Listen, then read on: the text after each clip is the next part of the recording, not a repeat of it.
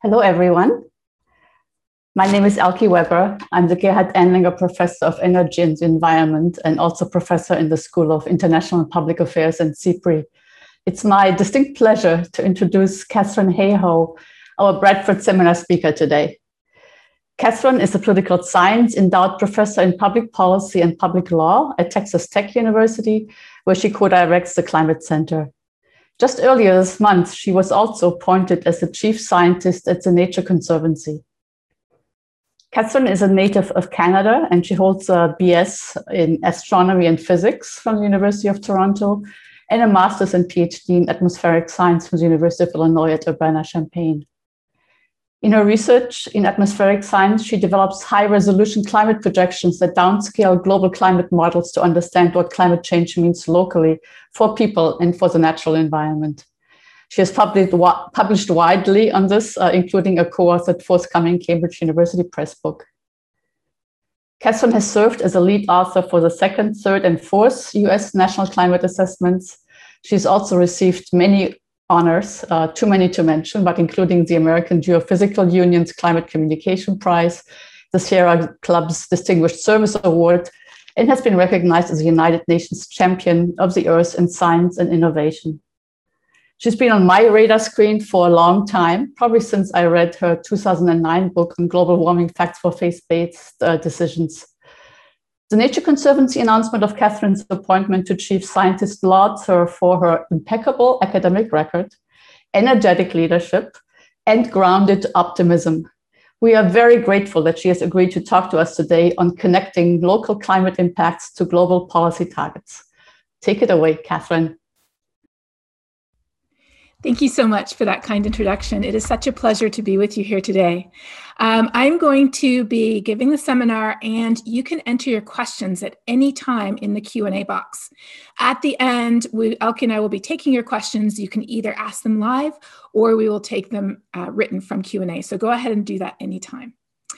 This is an academic seminar, but it's going to be a little bit of an unusual academic seminar. Rather than focusing on one specific study or paper or even a set of or series of papers I've done, this really addresses the bigger question of how do we connect a global issue like climate change to the local scale. And along the way, I'll be showing you many examples of my own work, my own research and publications, and many others too. But I wanted to put it together into that larger frame to remind all of us, every single one of us, what it is that we're doing and how each of our work and each of our effort plays into the ultimate goal of addressing climate change at the time scale and with responses at the magnitude of what is needed to avoid truly dangerous change. So, connecting global change to local impacts. I wanted to start with talking about where we are. And often I find the people who have the most realistic perspective on where we are the paleoclimate scientists. Too often our short human lifespan sort of leads us into being a little bit like a frog in the boiling water, where we're like, oh, the temperature's always been like this, it's not so bad. When we look at the paleoclimate data, though, it provides a rude awakening. And a lot of what I'm presenting here is summarized very nicely in the National Climate Assessment if you want the sources for the figures or the facts. So today we see that our CO2 levels in the atmosphere have almost reached 420 parts per million. And the last time that occurred was about 15 million years ago. Now, what we've experienced so far is only the transient response. When you start looking at the equilibrium response over a century or more, we see that sea level rise, or sea level, I should say, was significantly higher. For example, 125,000 years ago, when temperatures were anywhere between about 0.8 to 2 degrees Celsius warmer than today, ultimately sea level ended up 6 to 9 meters, not feet, above where we are today. And why does that matter? Well, back then there weren't almost 8 billion people on the planet. And of course, 700 million of us live within the low elevation coastal zone. The United Nations, for example, estimates a potential 300 million refugees by 2100 alone. We also know that if our emissions continue to grow over the century and beyond, we would see atmospheric concentrations we haven't experienced in millions of years. And in fact, of course, it's very hard to get detailed information going back that far, but as far as we can tell, the amount of carbon that we humans are putting into the atmosphere on an annual basis has no historical analog.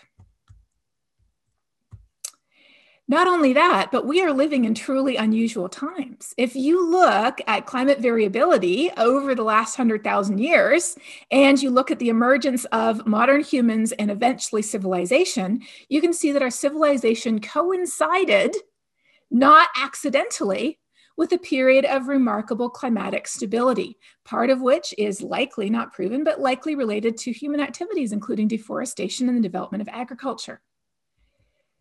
We know that regional climatic variations have had significant impacts at the regional scale, whether it is the medieval warm period and the Viking expansion, whether it's the collapse of the Mayan civilization related to drought and deforestation, whether it's other events that have happened in the Middle East. We know that climatic variations have spelled both profit and loss to civilizations in the past. But we know that at the global scale, our entire civilization is largely built on an assumption that we can have hot and cold, wet and dry, but the highs and lows that we've seen in the past and the long-term average are reliable predictors of future conditions. This is what we call stationarity. And almost every aspect of our society is based on the assumption of stationarity. Like what? These are just a few examples. Our residential and building codes, the type of crops we grow, where and when and how, the energy demand that we plan for, where we draw our flood zones, whether we have snow removal equipment or not, our water and energy plans, even the clothes that we have in our closet are predicated on the assumption of climate. But planning for the future based on the past is akin to driving down the road looking in the rearview mirror. If you live out west, where I live, or further west, there are some places where you can get a very far distance down the road looking in the rearview mirror. Why? Because if we're on a straight road, then where we were in the past does tell us where we'll be in the future. But of course, climatically speaking, we are no longer on a straight road. Climate is changing today faster than any time in the history of human civilization on this planet. And that's why it matters. It matters because of us. We have built the vulnerability to climate change into the very fabric of our society and our civilization. And so today, we are on this curve. And I actually went and I found a video that I think is very explanatory. I checked to make sure that no one was harmed in the making of this. This is a real accident, but there was no long-term injuries. You see this bus coming down the hill, and rather than looking ahead, it accidentally hits the curb. This is a metaphor to me of where human civilization is at this time. And so a number of years ago, 5 years ago now, Bob Kopp and I, one of my colleagues from Rutgers, who many of you probably know, we wrote an essay together in Environmental Research Letters where we said, Aristotle might argue that humans were not responsible for the changes made at the beginning of the industrial era, when our collective scientific and societal knowledge limited our capacity to choose wisely and well. Regardless of our original ignorance, though, over the last few centuries, we have been conducting an unprecedented experiment with the Earth's climate system, which is the only home that we have. I was fortunate enough to have a front row seat at one of the last lectures given by Stephen Hawking before his death. And as you know, he was an outspoken advocate for climate action and for the risks posed by the impacts of climate change. And so he spoke of this, and I was sitting there nodding along. But then he said something that literally made my jaw drop. He said, and you may have heard this from others too, he said, well, and that's why we have to terraform Mars, because we might not be able to escape the risks of climate change.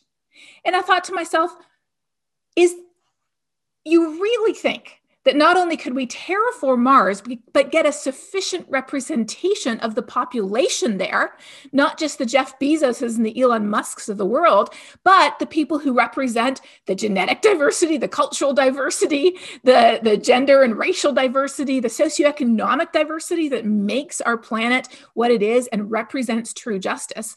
Do we have any chance of actually setting that up on Mars before climate change overwhelms our civilization? The answer is no, we do not. And so when I was, it was a science festival that we were at called Starmus, and my presentation came up 2 days later. I was giving a presentation in the same session as Martin Rees, who, if you're familiar with astrophysics, many of you will know of his work, and my own undergraduate degree is in that field. So he was somebody who I read as an undergraduate as well. And I took the chance to ask him, I said, if you don't mind me asking, do you agree with Hawking about having to terraform Mars to escape from climate change? And I'll never forget what he said. He said, oh, no. He said, Stephen and I are old friends. In fact, they're at the same college in Cambridge. We're old friends, but he doesn't realize that fixing climate change is a dawdle in the park compared to terraforming Mars. So the reality is that this is our home. And this is why we care about climate change, because literally, if we do not fix it, it will fix us. So we know, I took a quick look at what people have been working on here. We know that sometimes the news is a little better than we think. There's a lot of concern about new CMIP6 models being at the higher end of climate sensitivity, and that may not be the case because they might have overestimated some of the aerosol cloud feedback. But on the other hand, we also know that sometimes the news is not great. The fact that climate change is probably increasing the intensity of cyclones like we have suspected for many years. So the science is not giving us a lot of reassurance. And in fact, when Bob and I wrote the final chapter of Volume 1 of NCA, one of our key findings, I think, is really worth highlighting. We concluded that, climate models are our best tool to look to the future. We run them on the most powerful supercomputers we have. We constantly update them with all of the new physics and parameterizations that we find, but we know that they don't have everything in them. And so future changes outside the range projected by the models cannot be ruled out. Moreover, and this is the part that's really scary, when you go back to the paleoclimate record, the systematic tendency of models to underestimate temperature change suggests that they may be more likely to err on the side of under rather than overestimation of long-term change. It isn't the case that this is anything new either. We scientists have been studying this and sounding the alarm for a very long time. From Joseph Fourier, who identified the greenhouse effect, to Eunice Foote and John Tyndall, who independently examined the impact of carbon dioxide and in the case of Tyndall, methane as well, and concluded, for example, in the work of Foote, that if carbon dioxide levels were higher, the planet would be warmer. They did this in the 1850s. And then moving through the century afterwards, we have Arrhenius, who calculated by hand how much warmer every major latitude band of the planet would get if we increase CO2 by 50%, 100%, 150%, or 200%. We've got Guy Callender, who actually tracked 50 years of temperature data to show that the planet was warming due to fossil fuel combustion in 1938. And of course, we have Wally Broecker and all of his colleagues. I could only pick one photo, but Roger Revelle and others too, who in 1965 formally warned President Lyndon B. Johnson of the risks posed by climate change. We scientists have been sounding the alarm for a very, very long time. And yet, here we are. And I love this little graphic here because we've got our sticky notes and we've got our diagrams, we've got our colored pens. Yet, we still remain stuck in the question of what do we do? When we talk about climate change as individuals, we're often told, eat less meat, change your light bulbs, and recycle. And we know instinctively that if we are facing the largest unprecedented experiment we've ever conducted with the only home we have, the light bulbs, the recycling, and not even the meat is gonna fix it. When we think about it scientifically, what do we hear? We hear words like radiative forcing, net zero, and a lot of acronyms that unless you are someone who, like me, works with these acronyms every day, nobody knows what they mean. So when we talk about solutions, either on one hand, we have things that don't seem to address the problem anywhere near the scale. And we talk about solutions on the other hand, and these aren't even solutions in and of themselves, they're just metrics to capture the impact of human actions on the climate. We have sort of impenetrable scientific jargon that we can't really put together. So this is sort of a long preamble to introduce the title of the talk, which is, how do we connect global change to local impacts and to decisions that really can be made? Now, this really is the question that confronts us.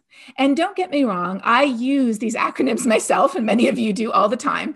And in fact, in the National Climate Assessment, in Chapter 4 of Volume 1, I went and I wrote a really nice plain language summary of what these acronyms mean. So if you're ever looking for anything to give to your students to try to explain, what were the IS-92 scenarios, the SRES, the RCPs, the SSPs, this is a great little resource to kind of untangle those really important concepts that we do need and we do use in science. But in terms of engaging with policymakers, in terms of engaging with decision makers, and in terms of engaging with the public, these concepts really don't cut it. This is no surprise. Scientists, decision makers, policymakers, and politicians have known this for a very long time. So in 1990, when the UN Framework Convention on Climate Change was first laid out, they didn't talk about the IS-92 scenarios didn't even quite exist then, did they? But they talked about a common metric. They identified a metric. And what was the initial metric? It was to stabilize greenhouse gas concentrations at a level that would prevent dangerous anthropogenic or human interference with the climate system. And they talked about a time frame.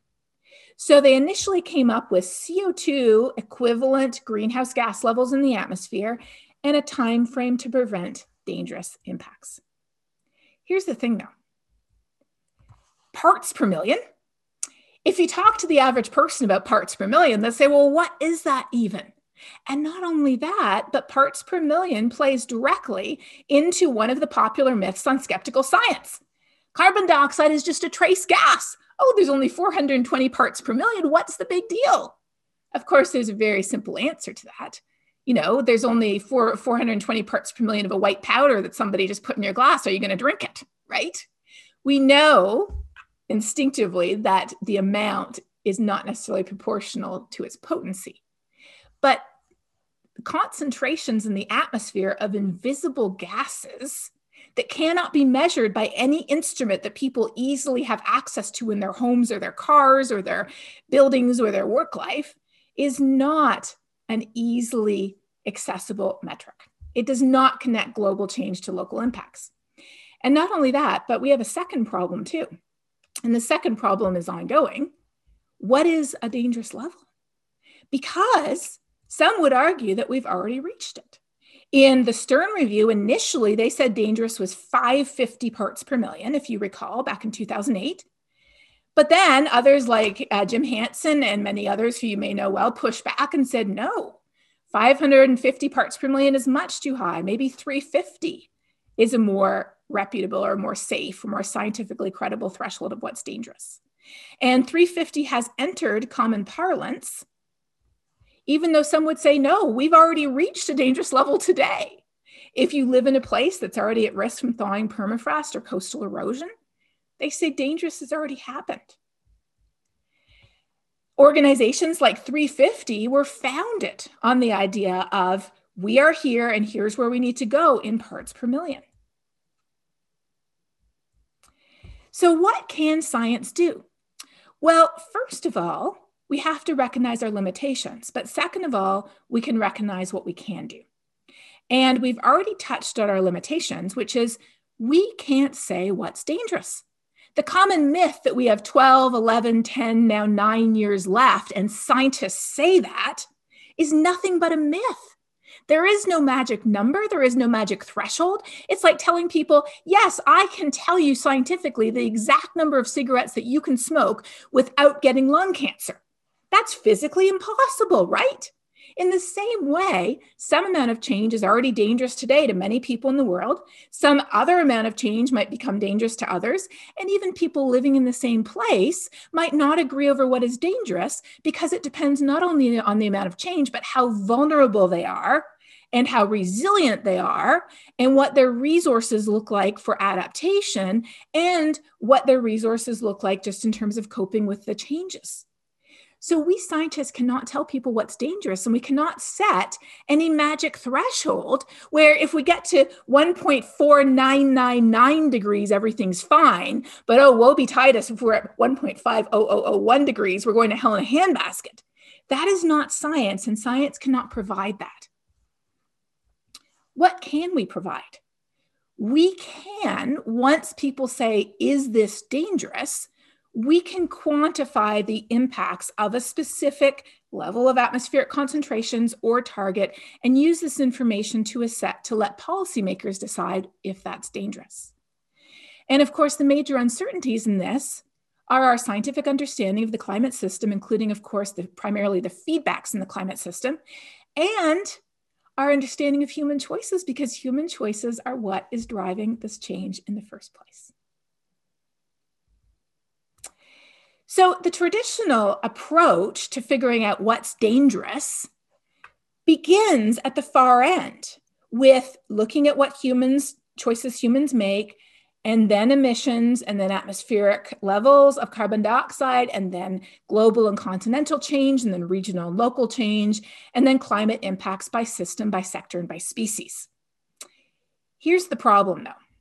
What that does is it leaves you with the widest range of uncertainty at the very end, the information that people are using to make decisions over what's dangerous. And so that is why it wasn't too long after the UNFCCC was signed, maybe about a decade or more, just over a decade, when people started to say, what if we did it a different way? What if we started with a metric that people understand?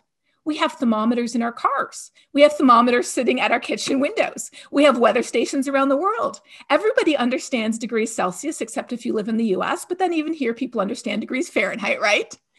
What if we started with something as simple as global average temperature change? And what if we worked backwards to look at the emissions associated with a given amount of temperature change? And obviously those have a range of uncertainty due to uncertainty in the carbon cycle. And then what if we looked forward to look at changes in impacts? This was a critical advance in our scientific ability to connect global change to actual decisions that we could make based on what's dangerous. And it started, there's a number of different ways that it started. There was a lot of discussion going on in the literature.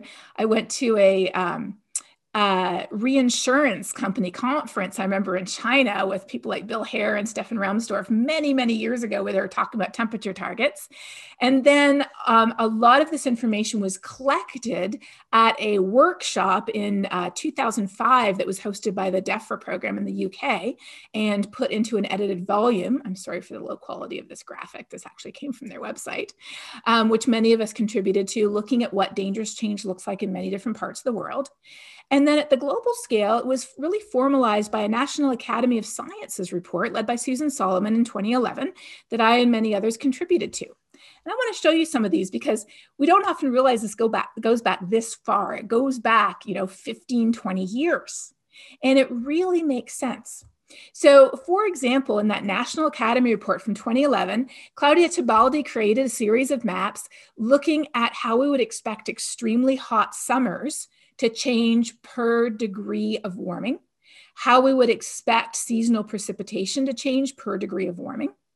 I calculated a number of indicators like demand for air conditioning and the duration of 4-day heat waves. And the maps on the right-hand side, I created these maps looking at how much longer our heat waves would be getting in terms of number of days as the world warmed by 1 or 2 or 3.5 degrees Celsius.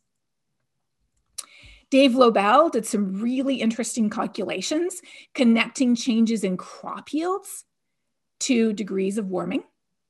And so you can see, for example, if you are worried about Asian rice, according to these results, then 2 degrees Celsius is not alarming. But if you're concerned about US maize or Indian wheat, for example, then 2 degrees is already very warming, very concerning. So this shows how what's dangerous depends. It depends on your perspective. It depends on where you live. It depends on what matters to you. And so now scientific communication began to tease out the reasons why we can't identify what's dangerous, but we can inform decisions of what's dangerous. And this is what science can and is doing. The big summary graphic for our report is too detailed, so don't try to read all the fine print. But this was really the first attempt to try to put all of this information together in a scientifically accurate but accessible manner. And this approach was also taken in work in California. Originally, our original study was published in 2004, but the work in California went on for the next decade. And they started to try to summarize it with a thermometer. And you can see how much more appealing this is, because you can see, first of all, it's in Fahrenheit, right? Not Celsius. It's in Fahrenheit, and it's showing as California gets warmer, specifically what's going to happen. There's color coding, there's very plain language impacts, and there's degrees temperature associated with it. Of course, the pinnacle, so to speak, so far, of this temperature-based approach was the 1.5 degree report that came out in fall 2018. And they had the updated burning embers diagram, which is, again, another way of tagging impacts to temperature, and concluded that in many areas there was a scientifically robust difference between a 1.5 and a 2 degree warming. This is the type of information that can directly inform decision-making at the national scale, at the international scale, and even at the regional to local scale.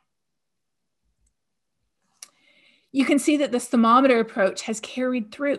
The Climate Action Tracker is a great place to go to monitor the different nationally determined contributions, the INDCs, but you can see that there is no INDC acronym here. What we've got is we've got very clear pledges and targets, current policies, optimistic targets. What do we have? We have a thermometer, and this shows where the world is in meeting the Paris target. So we have, over the last 20 years or more, come a long way in distilling scientific information down into ways that people can directly relate to and directly connect to national and international mitigation targets. Is this a significant improvement in our ability to communicate the risk of human decisions to all who are affected by them? I would say yes, it is. And I actually want to give you one just sort of side note as an interesting example of this. Here's my side note. I was working with colleagues at Iowa State University, which, as you know, has a big ag extension program. They were working with corn farmers. And if you know farmers and producers in Middle America, you know that they tend to be very skeptical about things like the Paris Agreement and climate change. Well, what we did was we went in and we used a crop model that they were very familiar with and that they were comfortable with. We used a crop model to look at corn yields. And this is work that I presented with my colleague, Chris Anderson, at AGU 5 years ago. We looked at crop yields in terms of bushels per acre under the present day, that's the blue bars. And then we looked at it under a 1 degree and a 2 degree warming. We also looked at 1.5, but we're just showing 1 to 2 here. Then we didn't just stop there. We actually talked to farmers about what they would do. We showed them these figures and they said, well, what would you do? And one of the things that farmers said is they said, well, we would increase the number of plants from 30,000 to 32,500 per acre. And so we said, okay, we can actually model that. And we modeled it and we could see that that would actually offset most of the impacts of a 1 degree warming. So they could actually do that. But then we found under a 2 degree warming, they would have to increase up to 45,000 plants per acre. And what that would do is it would significantly increase their volatility of their crop yields. In other words, some years they'd have great years and other years they would have horrible years. The volatility or the variability, as we scientists call it, significantly increased. So without even knowing it, a group of Iowa corn farmers, through using this temperature-based impacts approach, developed their own position on the Paris Agreement targets because we were able to bring them home to the local scale. So have we advanced significantly? The good news is we have. But is this sufficient? Is this enough to communicate the risk of human decisions to all who are affected by them? Unfortunately, the answer to that is no. And so in my last 5 or 6 minutes here, I want to pivot, and don't forget to keep the questions coming. I've seen a few of them popping up in Q&A, but go ahead and put more questions there if you want. In the last part of the seminar, I want to pivot to talking more about the social science of how we as humans absorb and interpret information. We often focus on whether people agree that global warming is happening. And actually, these numbers are even higher now. They're up to 72% as of this year. The majority of people agree that global warming is happening. And these maps, I should point out, are from the Yale program on climate communication. They're really fascinating. You can even zoom in by county and by congressional district if you're interested. Most people agree global warming is happening, and it will harm plants and animals. It will harm future generations. It will harm people in the United States. We start to see more blue here. Blue are counties where less than 50% of people agreed with the question. But we don't think it will affect us personally. This is one of the biggest problems we have. It is something that social scientists call psychological distance. We see climate change as distant in time, affecting the future, not now. Distant in space, affecting people who live far away from us, but not here. Abstract, global average temperature instead of corn yields in Iowa. And we see it as irrelevant to our primary concerns, affecting Greenland ice, Siberian heat waves, or polar bears. This is where we're stuck today. But interestingly, these maps actually hold a clue to our next steps. This is where we left off. Do you think global warming will harm you personally? It's pretty dark blue. If you're curious, just as a side note, why are there some yellow counties? Well, demographically, the two most concerned people groups in the United States about climate impacts are Hispanic Catholics and Native Americans. And you might say, well, of course, that's because the Pope wrote the encyclical 6 years ago. Actually, the least concerned people in the whole United States are white Catholics. They edged out white evangelical Protestants by 1 percentage point in the last poll. Why that is, we can get into later, but the bottom line is it's politics, not religion. But this is the map. So far, that's the darkest blue, but there's one that's even darker blue. And here's where we start to see the solution. Nobody's talking about it. So connect the dots here. If nobody talks about it, why would anybody care? And if nobody cares, why would we ever want to fix it? The real solution here is we need to be talking about why and how climate change matters to us. And that's where we scientists can come in. And we need to encourage all the other people who have all the great information on how we can fix it to talk about how climate change is not a boulder sitting at the bottom of the hill waiting to be rolled up, but it's already rolling down the hill in the right direction. There are solutions. So I just want to give you a couple of examples for us as scientists. Here we go. These are going to be very familiar figures to you. But my point is that this figure does not communicate to people on the coast the risk of sea level rise. What does? What does is talking about how sunny day flooding is up to 300 times more frequent in some coastal communities. Or Miami Beach is raising the level of its streets by 2 feet. Or sea level rise has already cost Carolina beach properties $1.6 billion.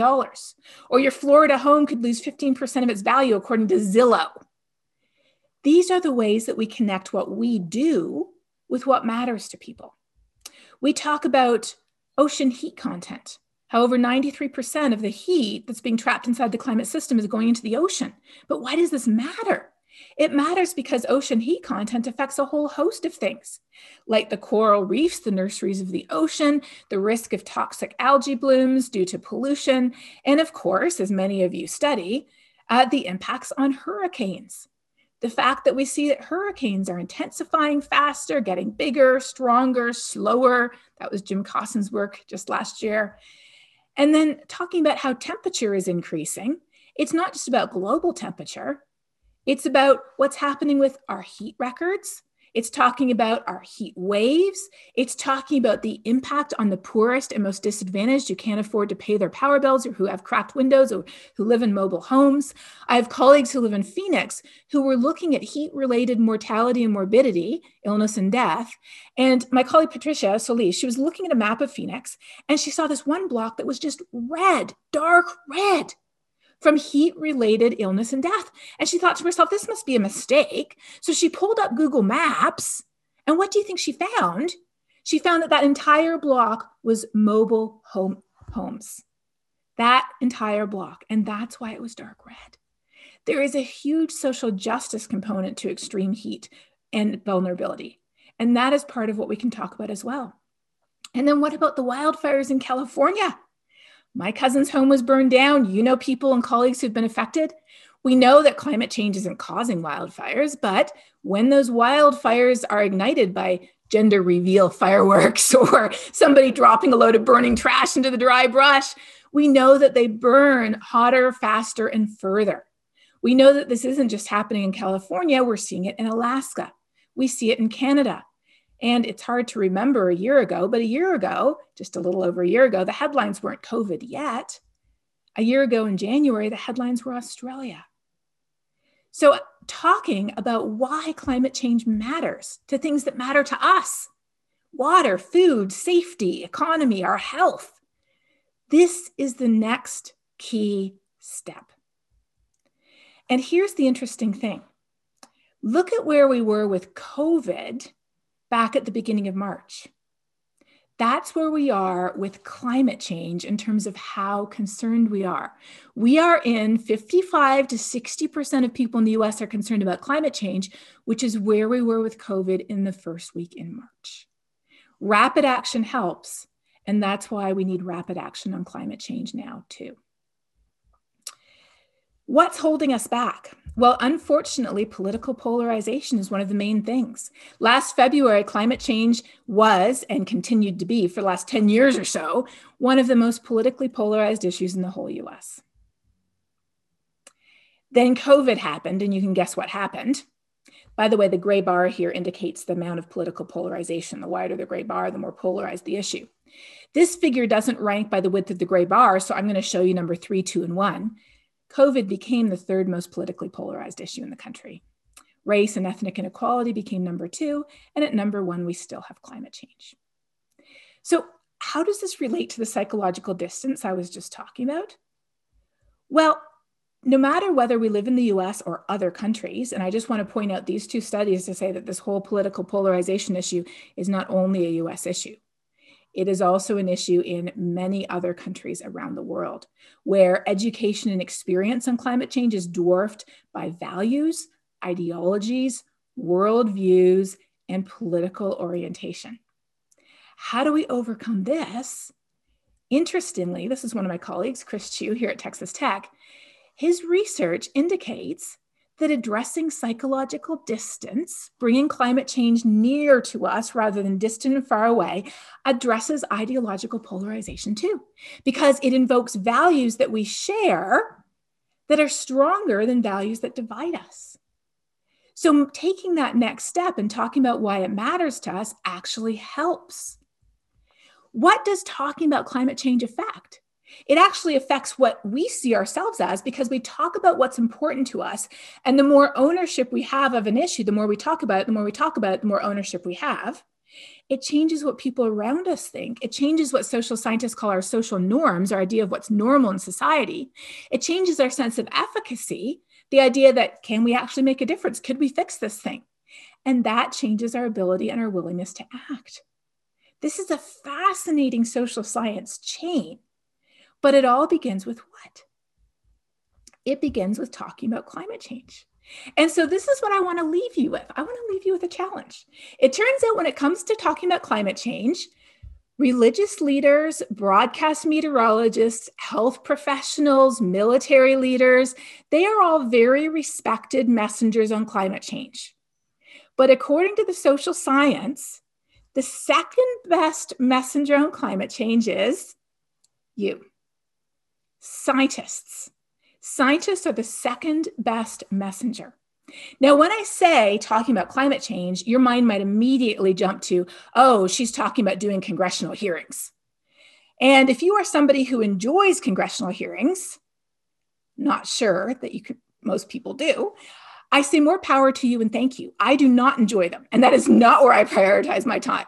I'm totally fine with telling Anderson Cooper that we scientists are not writing the National Climate Assessment for the paycheck. I have no problem doing that. You might not want to do that either, but are you, does your kid attend a school?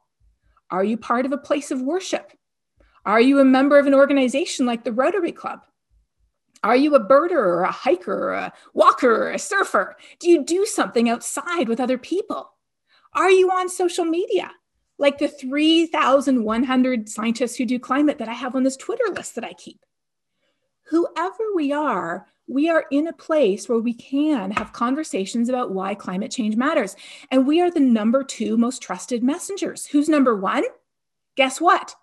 It's you too.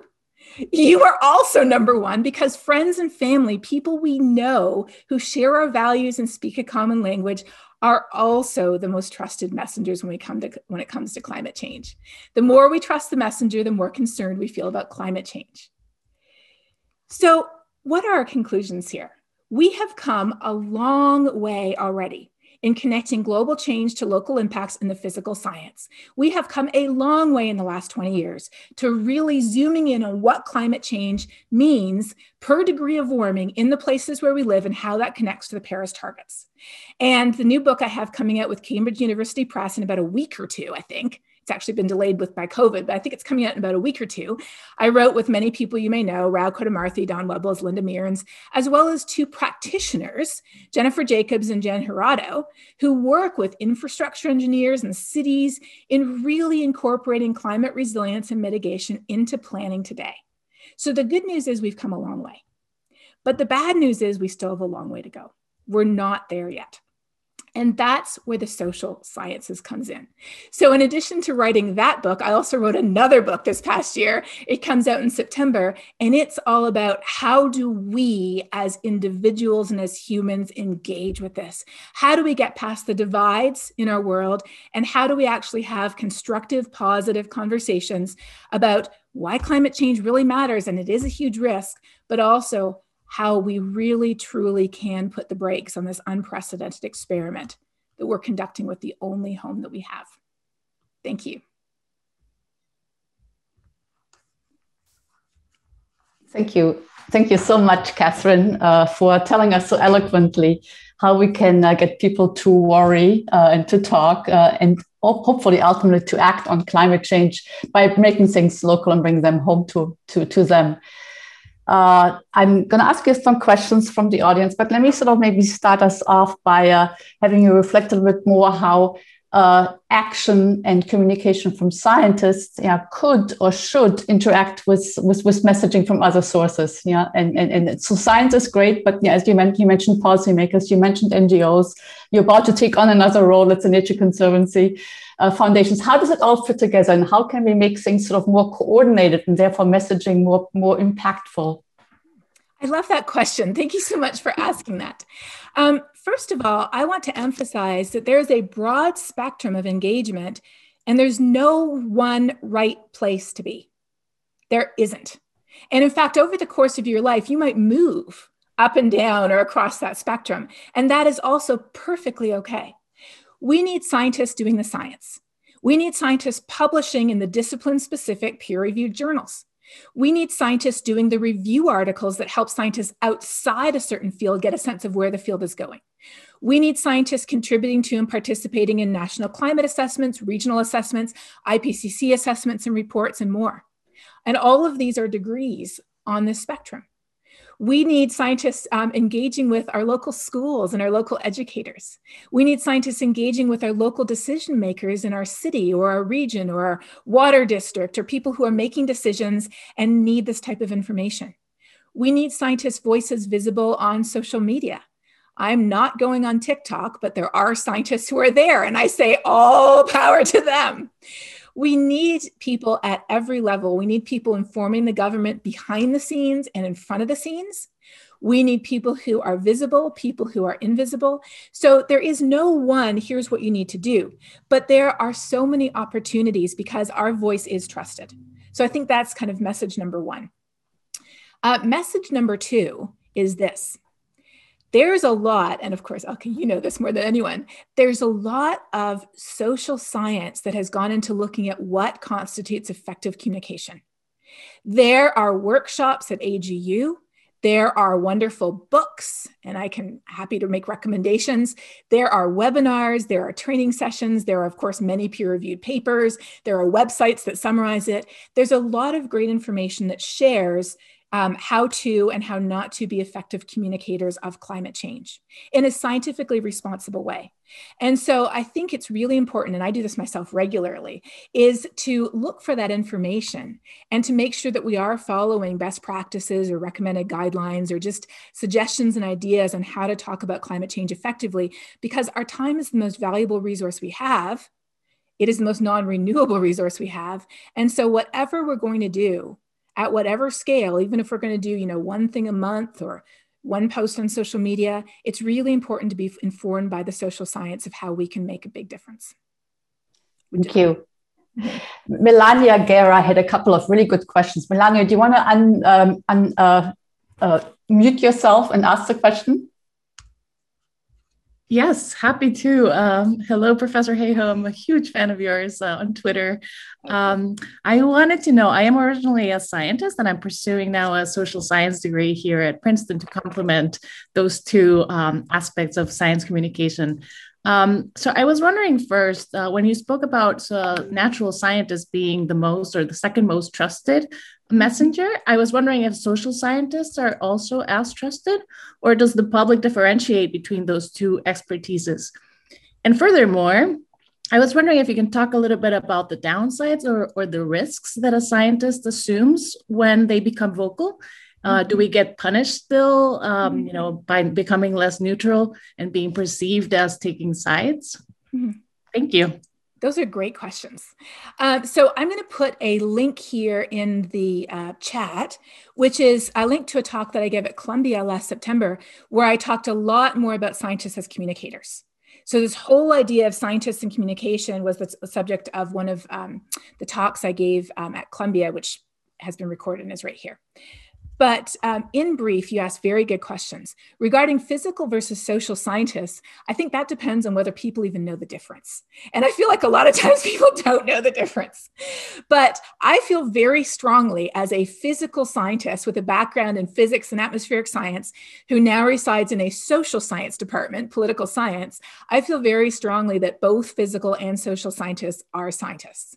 And so my Twitter list includes both.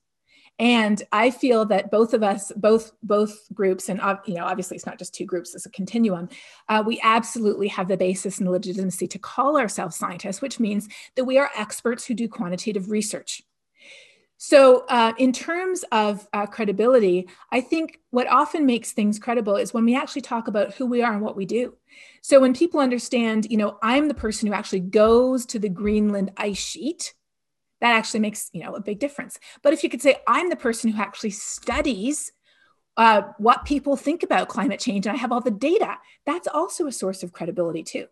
So I would say that if we sort of feel that we don't necessarily have that credibility, just remind ourselves, whoever it is that we're talking to, whether it's, parents at our kids' school or just our next door neighbor, we have a lot more than they do. And we're also much more familiar with the broader scope of the scientific literature. Now, in terms of credibility, this is a hard issue. Many of you are probably part of, and if you're not, I highly recommend the Earth Science Women's Network. I've been part of it almost since it began. And I remember going to an AGU workshop that ESWN put on a number of years ago, and they had several really good senior scientists giving advice to early career scientists, which I was at the time. And I'll never forget what one of them said. She said, When I first joined my department, I was told that a blog, blogs were popular back in those days, a blog was seen as a charming eccentricity in a senior scientist. But in a early career scientist, it denoted a dangerous lack of focus. They weren't looking at their research, they were looking at blogging.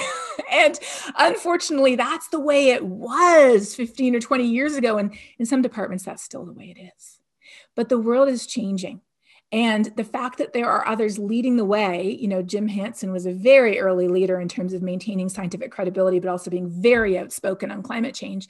But today there's many more. The AGU actually offers a climate communication prize, and we're pushing them. And if you want to add your voice, you'd be welcome to offer an early career communication prize too, because we think that would be so important to respect the people who are spending their time on it. For many years, NSF actually funded a discourse 1-week retreat for early career scientists that focused specifically on communication and engagement in climate. The world really is changing. And honestly, I feel like younger people are leading the way. And so I feel for many of us as mid-career or senior scientists, not only engaging ourselves, but supporting and helping early career scientists who do that too. And as Elke has probably done, and I do too, sometimes our engagement can feed our research. And sometimes our research can feed our engagement. So we don't have to see it as either or. We can kind of see it as overlapping diagrams where we might get new ideas. Sometimes, third graders are some of the smartest people in the world. They might give you a brand new idea you never even had before when you talk to them. So I think that our idea of what we as scientists look like and how we function in our world is starting to change. It isn't where I would like to see it, but I think it is starting to change. Elke, would you like to comment on that just briefly? No, I think you said it very well. And okay. One quick follow-up question before I get to the two hands that have been up for a while. Christina, do you want to ask your question about humanities? Christina Gerhardt.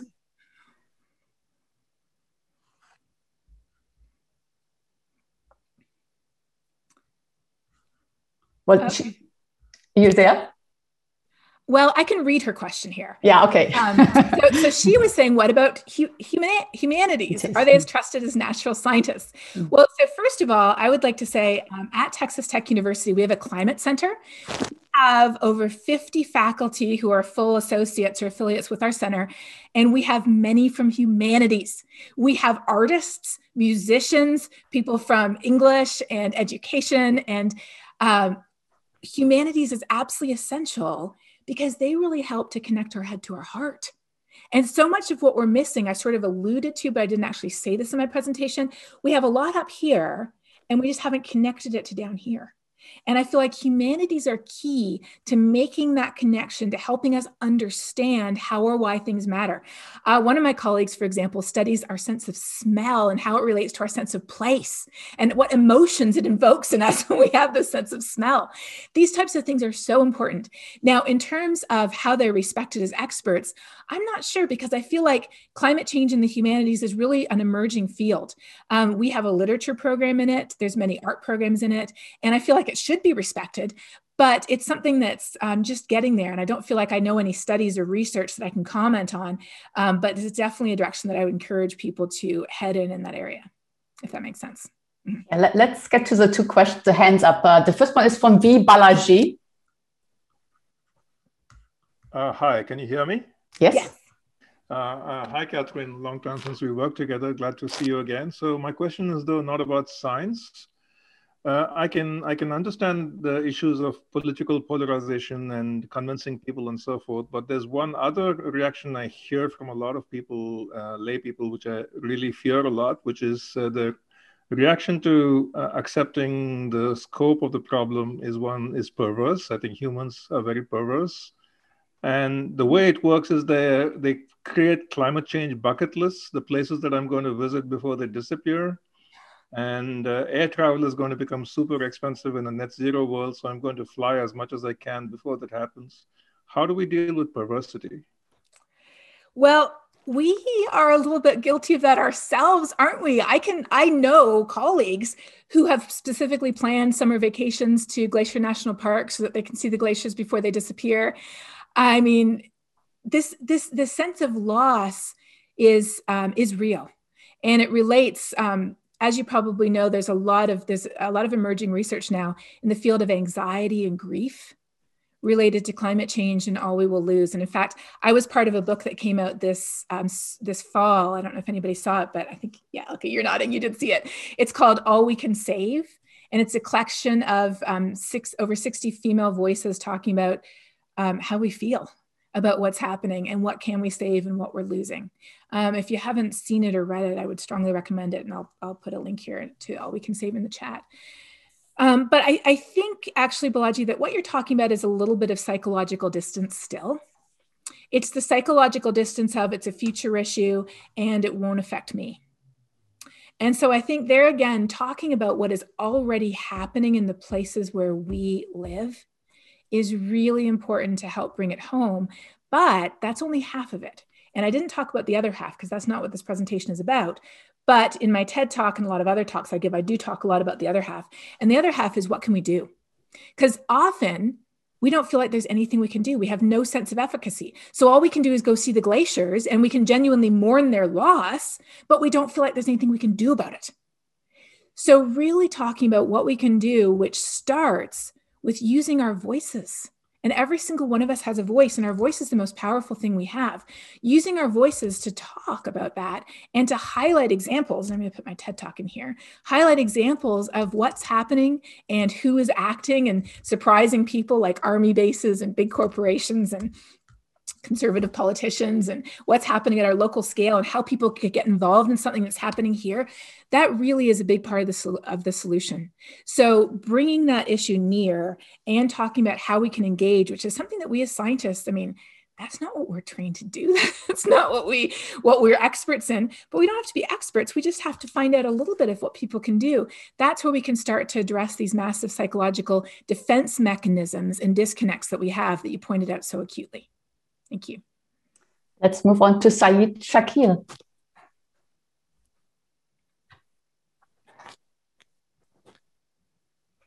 Hi, Professor.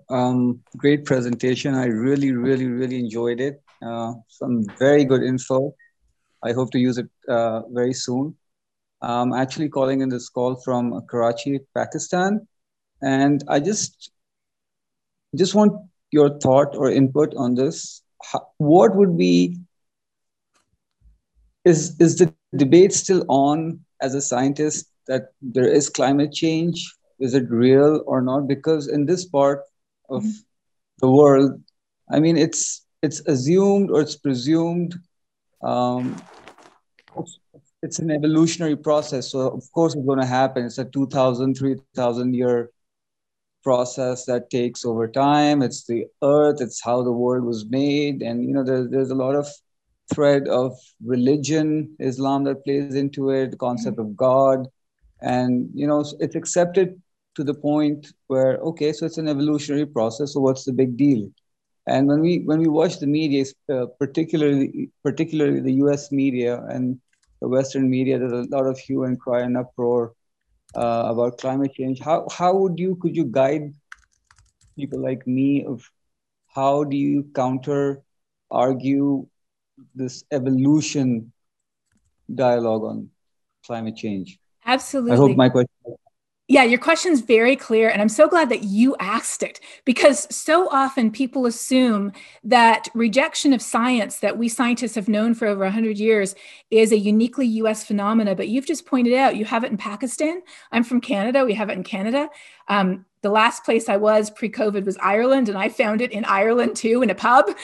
We have this defense mechanism. It's a human psychological defense mechanism that we use to push the issue away because it feels too big. It feels insolvable. But if we just say, oh, it's a natural cycle, or it's God, or somebody else will take care of it, or there's nothing we can do, it's an evolutionary process, then that means that we don't have to deal with it. So it's a human defense mechanism. It's not based on science at all. And I put 2 resources in the chat here, if you're able to see the chat.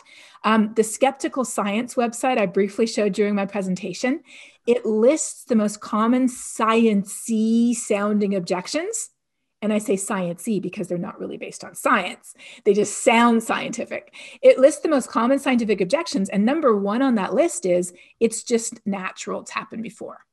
I even have a YouTube series, and one of our most watched episodes called Global Weirding. One of our most watched episodes is, isn't it just a natural cycle? And the answer is no. According to natural factors right now, long-term, the Earth should be cooling, not warming. So it's not a natural cycle in any way, shape, or form. And we scientists have known about this, like I said, for about 100 years. In fact, the foundational science goes back 200 years. So why is this idea of denial so common? Why do we see it? As I said, actually, if you remember my PowerPoint presentation here, why do we see it in multiple countries around the world, not just the US? Why do we see that values, ideologies, worldviews, and political orientation are what predict what we think about science? It's because those, again, are our psychological defenses. We feel like there's nothing we can do to fix it. So we just cling to leaders and politicians who say it's not a big deal. There's other things to worry about. It might not even be real, because it's really scary. It is very frightening, and we scientists see that firsthand. But I would like to leave you with this one thing. As my colleague Renee Lertzman, who is a psychologist, says, she says in her TED Talk, which I'll put right in here, that the solution to anxiety is not pulling the covers up over our head and pretending it's not real. The solution is action. When we feel like we can act and we are able to make a difference, that addresses our defense mechanisms in a positive and constructive way. And that's actually what the book I wrote is a lot about too. Thank you. Well, on this lovely note, I'm afraid we have to bring things to a close because we are out of time. There's still many more questions, and so the conversation will continue. But thank you so much again, Katharine, for being with us today and sharing your thoughts. You're very much appreciated. Such a pleasure. Thank you. Bye-bye, everyone. We'll see each other next week.